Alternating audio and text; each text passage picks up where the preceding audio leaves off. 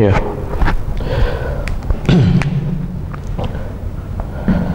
Yeah, Spring developer, do you know his name? Who made this Spring framework?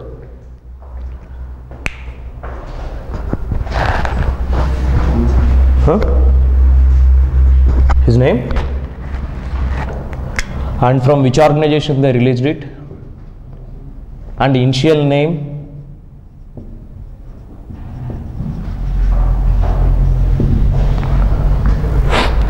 Spring developer name, his name is Rod Johnson. Rod Johnson. And from Spring organization, they are releasing Spring versions. Now Spring, it is from Pivotal organization. Pivotal. Now Pivotal releasing all the Spring versions. Actually they taken Spring framework. Initially it is from Spring organization. And the initial name of Spring framework is Interface 21. Interface 21. Later they changed that name to Spring. So why they named it Spring? Any reason for this name?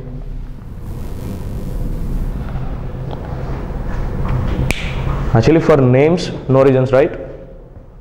While putting names to us based on our star and based on place, they used to assign the names. Why they named for this framework Spring? Initial name is Interface 21. Later they changed it to Spring. So why they changed it to Spring and what is the reason behind Spring? Actually Spring came as an alternative for which API? It is alternative for EJBs. Main alternative resource for EJBs. So Spring came against EJBs, Enterprise Java Beans. In case of Enterprise Java Beans, applications will become heavyweight and tightly coupled. By using Spring, we can make it lightweight and loosely coupled, and we can reduce investment cost also. We no need to buy server from server. We no need to buy the services. Spring freely providing services, so that services we can use for our enterprise applications. Means for banking applications, okay, EJB is suitable. But if it is a small scale e-commerce application, if your investment cost is 1 lakh rupees or 2 lakhs rupees, EJBs are not suitable. We need to have some free sources. So that free source is Spring. So why they named it Spring? Actually they are comparing Spring people, this Pivotal, this Spring organization people. Initially they named it Interface 21. Later they changed it to Spring. The reason is they are comparing Spring with EJBs. EJBs are like winter season. EJBs are like winter, and then later after winter, the next coming season is Spring. Winter it is not fine for that people, for US people. In winters they used to get minus 20 degrees. Usually they used to get minus 20 degrees. So EJBs they are comparing with winter season. EJBs they are comparing with winter. Then after winter, the next season is spring season. Okay, in spring season they used to get like 5 degrees or 0 degrees temperature. They used to get. Okay, that season is fine for them. So by comparing with EJBs, they named it Spring. No reason behind it. Okay, they are saying Spring is easy by comparing with EJBs. Okay, so this name later they changed it to Spring. And Spring is a season. That's why if you see Spring, here you used to find one leaf. Like in Spring symbol they given, for Spring they given logo, simple leaf symbol. Okay. So just they are comparing with a season, no reason behind the name. Okay, just they are comparing with a season, spring season. So by comparing with EJB, springs are easy and it will make your application lightweight. How they will make your application lightweight? Lightweight means what? Loosely coupled is different. Swings are lightweight, AWTs are heavyweight. Independent on? Actually AWTs, while running AWT applications, AWTs will use OS libraries. But in case of swings, swings are not having any dependency of OS. Just your JDK libraries they will use. Getting? AWTs you can run on your Windows, and as well as swings also you can run on your Windows. But while running AWTs, it will use your OS libraries. Operating system libraries it will use. So then you can say AWTs are heavyweight. It will use OS dependencies. But in case of swings, swings are not having any dependency of OS. Without this OS libraries, by using your simple JDK libraries, swings will execute. Means here swings are not having any dependency of platform, OS, operating system. EJBs are having dependency of application servers. Application server dependency is there for EJBs. Then you can say EJBs are heavyweight. But whereas springs are not having any dependency of application server. You don't need to have any app server. Without application server, by using simple spring jars are enough along with your JDK. Without having any platform dependency, you can execute your spring classes. But to execute EJB classes must you need to have app server. So for AWTs must you need to have a OS. On top of this OS, AWTs will execute. And this OS libraries internally it will use. But coming to swings, swings will not use any OS dependencies. Swings are lightweight, AWTs are heavyweight.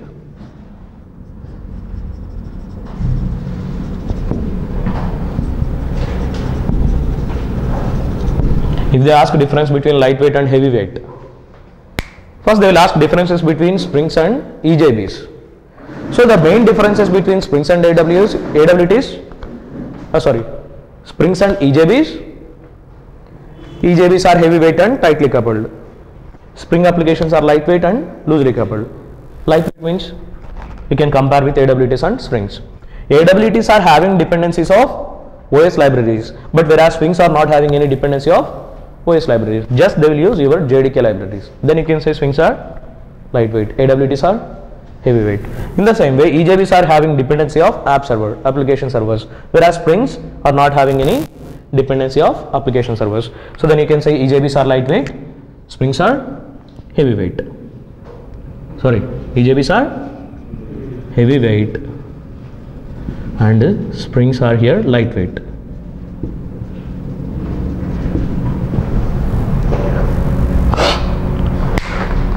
Loosely coupled means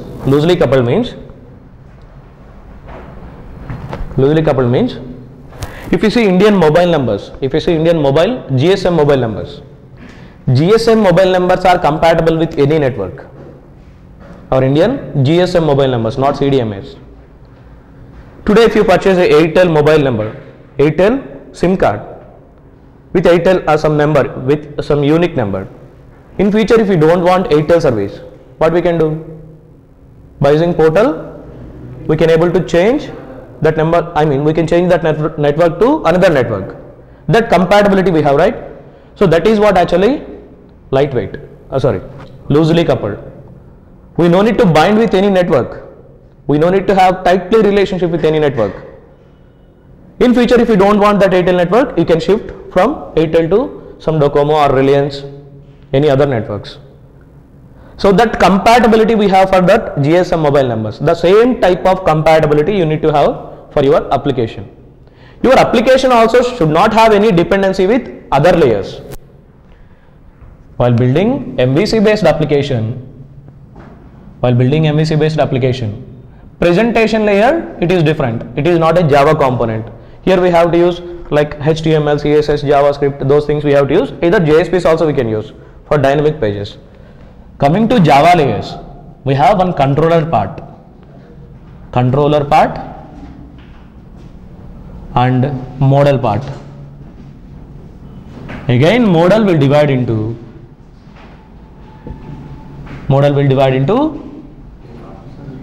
three layers: services, business, DAOs.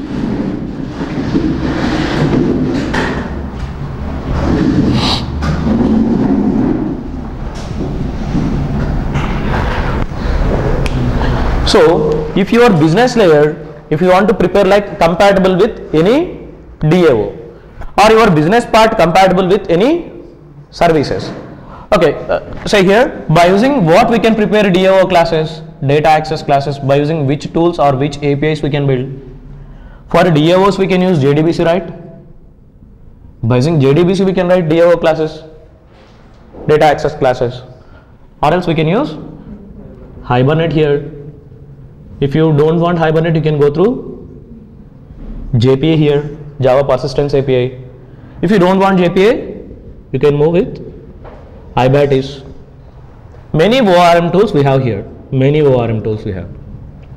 So either JDBC, Hibernate, JPA or ORM. We have many networks like Airtel, Docomo, Reliance. If you compare with the GSM mobile, if it is GSM SIM, it need to compatible with any DAO classes. In case for your business, if you want to use JDBC, your business class should compatible with DAOs. In case if you don't want JDBC, it need to have compatibility to move to Hibernate. If you don't want Hibernate, instead of Hibernate, if you want to move to JPA, so that compatibility your business class need to have. In future, if you want to communicate instead of DAO, JDBC DAO classes, if you want to move to Hibernate DAOs or JPA DAOs or IBATIS DAOs, that compatibility your business class need to provide. That type of compatibility if you have here, then you can say these two layers are loosely coupled layers. These two layers are loosely coupled layers. How we can make it loosely coupled? How we can make two classes loosely coupled classes? Let's say if it is A and B. Directly if I create a B class instance in A class, what happens? Then these two classes will become tightly coupled classes. Directly to talk with this DAO in A class, if I create B class instance, directly if I create B class instance inside A, compulsory by using this B class only I need to do database operations. I don't have any compatibility here. So here to provide compatibility, instead of creating B class instance, so compatibility means what? Your SIM need to adjust for any network. So to adjust for any network, your SIM they need to design to compatible to any network, right? So to make compatibility, these all layers, these all tools, JDBC, Hibernate or JPA or IBATIS, while preparing by using JDBC or while preparing by using Hibernate or while preparing by using JPA or any other ORM tools, your DAO classes they need to follow some rules. Then only compatibility is possible. Getting? So here if you have some rules, if you have an interface, in the form of interface we can provide rules here. If they implement the same rules, by using that rules interface reference here, I can able to inject any object, right? If my class, if it implement by using a interface, if I implement JDBC class or Hibernate class or JPA class or IBATIS class, instead of creating this JDBC class object directly here, if I take this interface reference, into that interface reference, if I able to pass JDBC object or Hibernate object or JPA object, at runtime if I have capability to pass this object into business, then my business layer will become loosely coupled with DAO part. So by using Java runtime polymorphism we can do this. By using Java runtime polymorphism, into interface references we can pass any implementation class objects. Then we can make our layer compatible with any DAO layer. Our business part, it can be compatible with any DAO part. So if you make that compatible, if you prepare that compatibility, if you provide that compatibility between two layers, then you can say that two layers are loosely coupled layers. That compatibility if you provide, then only you can say that two layers are loosely coupled layers. And controller class. While controller talking with business, this business, for some businesses you can use global transactions and securities. Let's say if I use WebLogic transactions for my business class and WebLogic security if I use. In future, if you don't want WebLogic transactions or WebLogic securities, if you don't want WebLogic transactions and WebLogic securities for your business part, if you want to change it to JBoss transactions and JBoss security, or else in future if you want to change it to Spring transactions and Spring security. There is a chance to implement your business class by using WebLogic or JBoss or by using Spring libraries. And if you tightly coupled with this business part, WebLogic business part, if you tightly coupled with WebLogic business part, in future if you want to change it to JBoss or Spring, it is not possible. But if I use interface model here, if I have a top-end interface, by using that interface, if I implement all these, by taking interface reference here, into interface references, I can able to pass any implementation object. By using Java runtime polymorphism, by using our RTP runtime polymorphism, I can able to inject any implementation of controller. Then my controller also will become loosely coupled with business part. That is what actually loosely coupling. Okay, loosely coupling is possible because of Java runtime polymorphism. By using this Java runtime polymorphism, by taking interface implementation model, we can make our two layers independent, loosely coupled.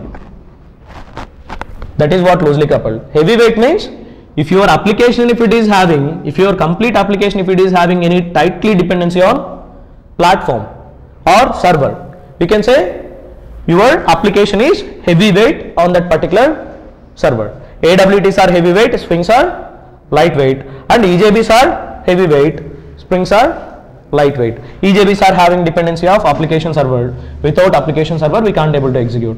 Springs are lightweight. Without application server also we can execute. We no need to have any application server. Simple JDK and Spring jar files are enough.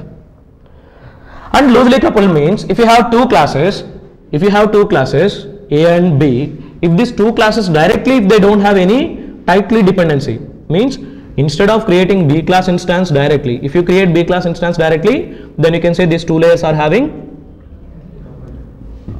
tightly dependency, tightly coupled.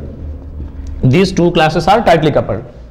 To make the two classes lightweight, loosely coupled, instead of creating this B class instance directly here, if you have one top interface here, top-end interface, from that interface if you implement your B class, instead of creating B class object directly here, by creating parent class reference, into parent class reference, if you pass child class object, then your class will compatible with any interface implementation. In future, if you don't want this B, you can implement one more class C. That C class object also you can pass here. Instead of passing this C class reference directly here, by using XML files, if you have capability to pass, in future if you want to make changes, from that XML file we can make changes. It is possible in Java. At runtime we can read any data from XML files or notepads. After reading the data we can able to create objects. So by using Java runtime polymorphism, you can make layers lightweight, loosely coupled. If you use interface model, then your application will become loosely coupled. Direct class objects if you create, then your application will become tightly coupled. Okay, these two are main two benefits from Spring.